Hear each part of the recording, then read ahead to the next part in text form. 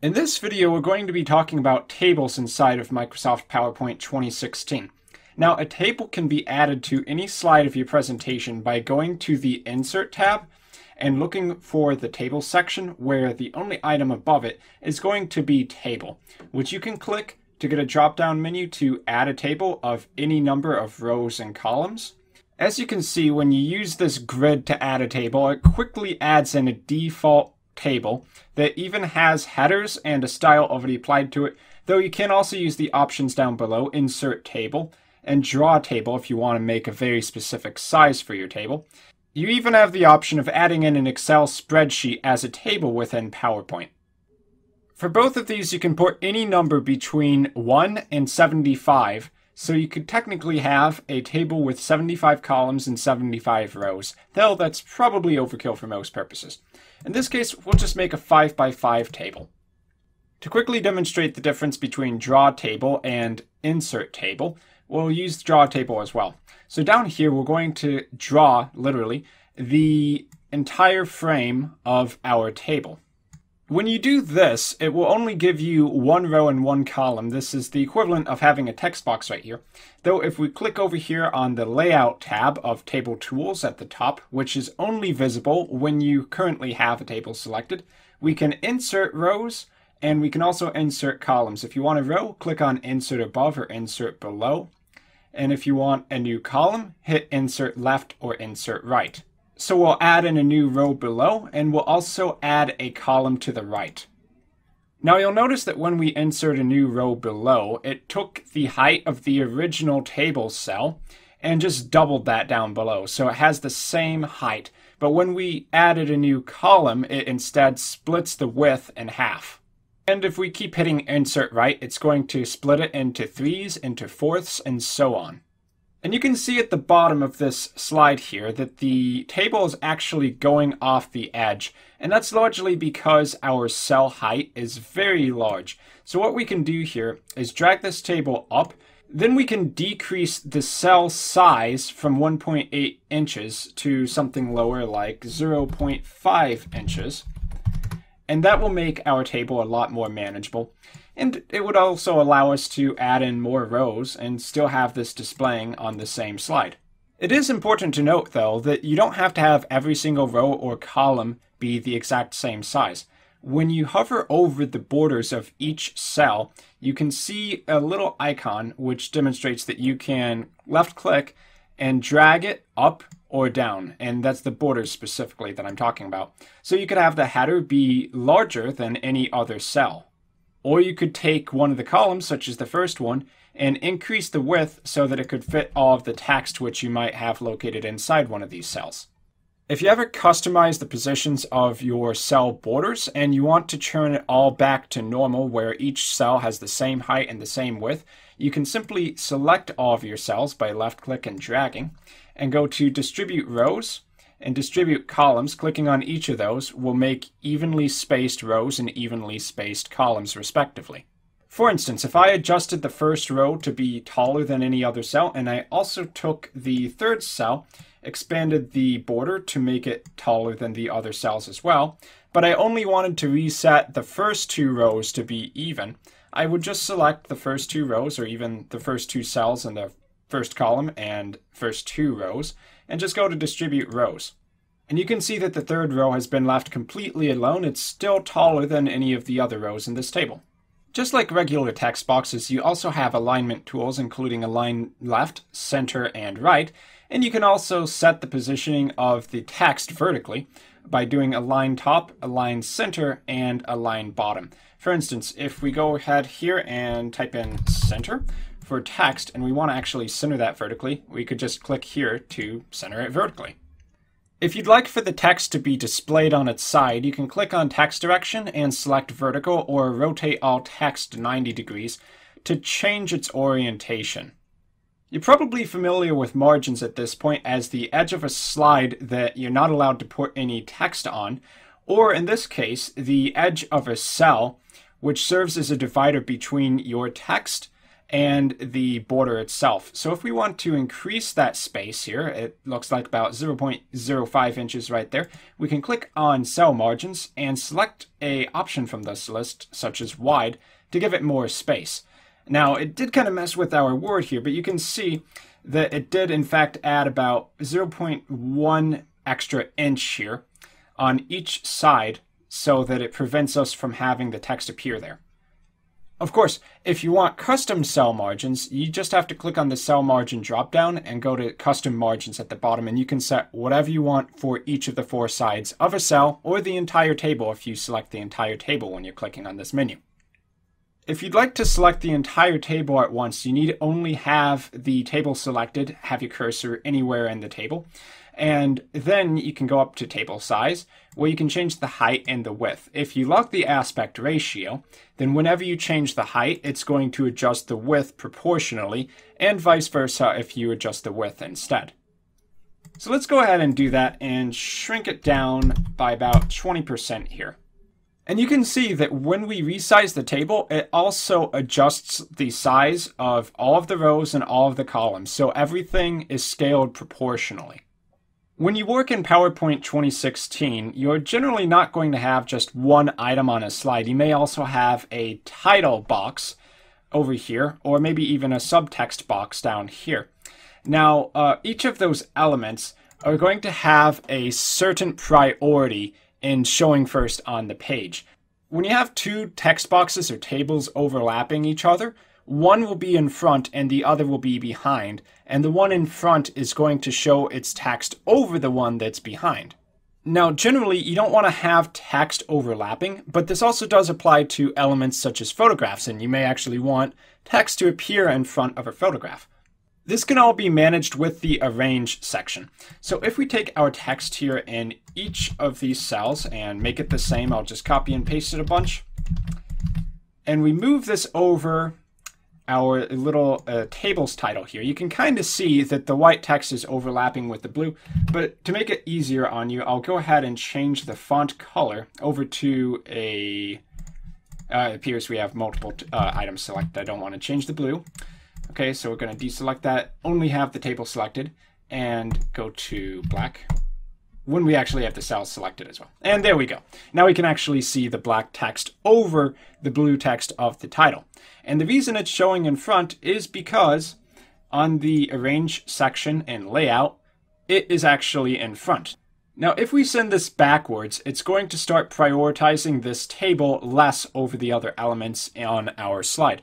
Now, you can see other elements by opening up the selection pane, and you can see that this table, which is by default titled Table 8, is in front right now. If we send it backwards, it's going to go down 1 level and be under prioritized over the second table, Table 7. And if we send it to the back, it's actually going to appear at the bottom of the list. So let's go ahead and send it backwards right now. And now if we drag this table over this other table here, Table 7, it's actually going to disappear everything because it's appearing behind the table, because Table 7 is prioritized. If we send this to the back, then everything is going to be prioritized in front of this table. So you can see that the table's title is now in front of our text, and if we move this over the PowerPoint 2016 subtitle, we can also see that Table 8 is now behind all that. Likewise, if we bring this to the front and put it above everything, then this will show in front of anything else we have displaying on our slide. Now, just like any other text box within PowerPoint 2016, you can, of course, go to the Home tab and Font and Paragraph in order to align the text, change it, bolden it, etc. But let's say you actually want to align the entire table to part of the slide. You do that back on the Layout of Table Tools. And with Align, you can align left to move the entire table to the left edge of your slide. Or you could align it vertically, let's say in the exact center, vertically speaking. Let's quickly talk about selecting rows, cells, and columns within a PowerPoint table. You can select a column by clicking above the column, right above the entire table, and that will select the entire column right below it. Likewise, if you click over here to the left, then you're going to be selecting each row individually. And if you hold the Shift button down, you can add extra rows or columns to what you currently have selected. If you want to select a specific cell, you need only click on the top left-hand corner of that cell. But if we hold Shift and left-click down here on a future cell, such as row 2, column 2, you'll notice that it actually selects all 4 of these cells rather than just the 2 I actually clicked on. And this has the same selection functionality as Excel. It is really dragging a rectangle between our starting point and all of the other cells between that. And that includes every row and every column up to this new point that we have selected. So if I click on the 4th row and 4th cell, it's going to do the same thing. So we really have 16 cells selected here. If you want to split up a cell into 2 or more cells, you can simply do that by selecting a cell and going to the Split Cells button. You'll also find this by right-clicking and getting the drop-down menu. Split Cells is at the bottom. So if we hit Split Cell right here, it's going to ask us how many cells or how many columns and how many rows that we actually want to split this into. So if we have 2 columns, then it's going to split it down the middle, and it's going to create 2 cells out of the one original cell. If we have 2 columns and 2 rows, it's going to split it into 4 pieces, evenly distributed, and so on and so forth. So let's go ahead and click OK here. Since it's 2 rows, it splits it horizontally and vertically to create those 4 different cells.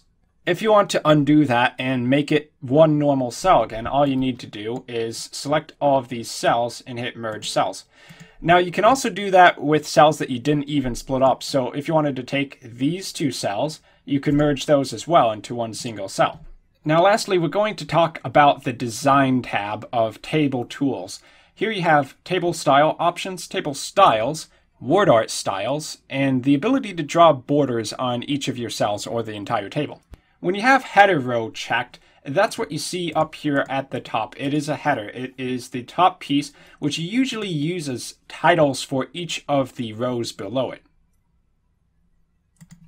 A total row is more or less the opposite, where at the very bottom, it's going to add another row that you would usually use for totaling up numbers, and it will also highlight it in a similar way to the header row. However, you don't need to use it for totaling numbers. That's just generally what it's used for. Now, what banded rows are is when you have multiple rows in a table, each row is going to alternate between a different color. Although they're similar colors, you can see that the kind of beige color on this first row is a lot darker than the second row.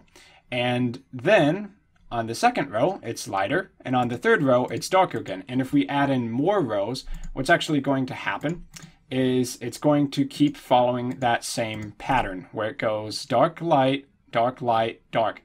So if we turn off banded rows on the table style options, it's going to disable that. Each row is going to look the exact same. However, banded rows are actually a really cool idea because it makes your text in each of the cells easier to read.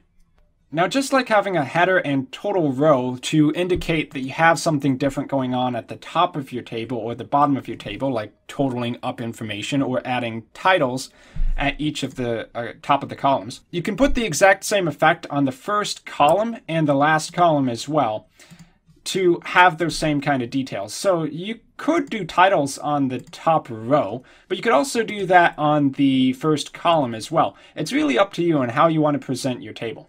Banded columns is the exact same effect as banded rows, except you're reversing the direction. So if we click here, it's going to start alternating the colors between our columns. So right here is actually a light beige column, and then this one is a dark beige. If we turn off banded rows, you'll be able to see this better.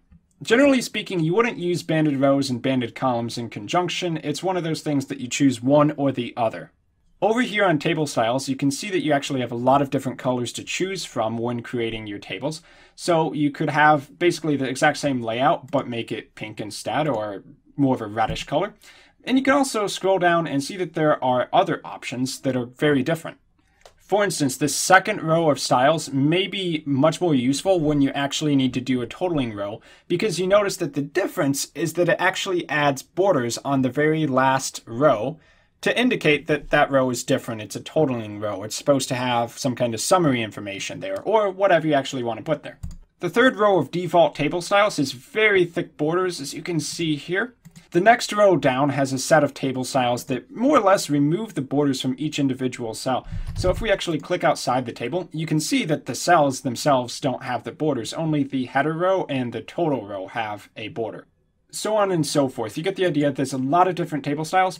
If you click on this little button right here in the bottom right hand corner, the More button, you can see that there's a whole lot of different options, and you can just use this to find exactly what you want without having to navigate between each row individually.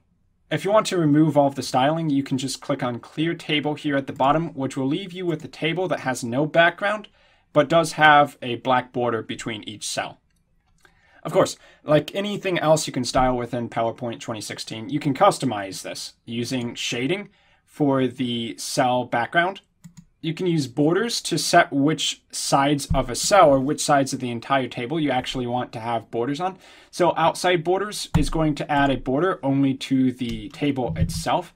If we include inside borders, then each cell is going to have a border with the other cells.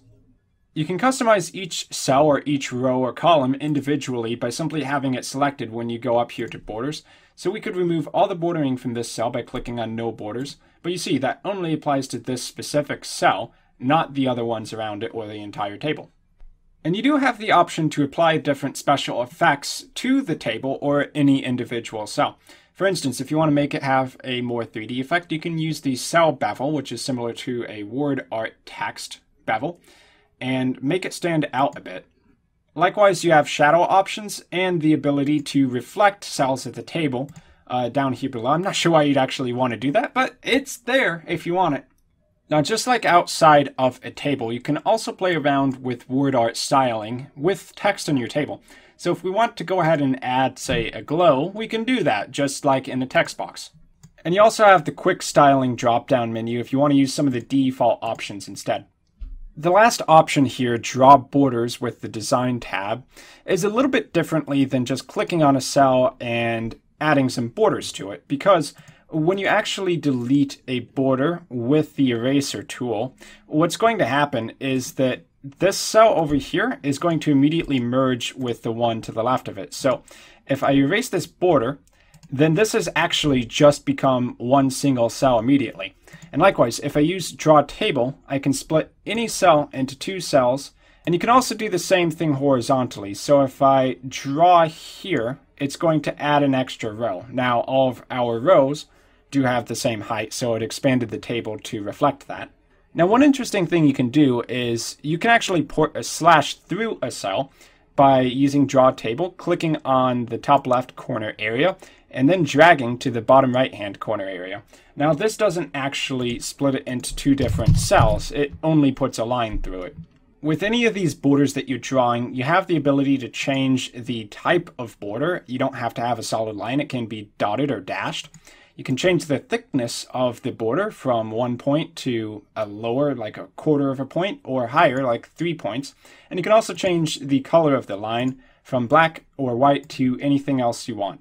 Just to demonstrate how that changes things, I'll draw another vertical line over here similar to the one we drew in the cell to the right of it. Now you don't have to create all new borders with this tool. You can also overwrite old borders. So if I drag over that, it didn't create a new one, but it did change the formatting of our old borders. So that's just about everything there is to tables within PowerPoint 2016. They've certainly added a lot of very nice features to make it very easy to make great looking tables. Thanks for watching, and I'll see you in the next video.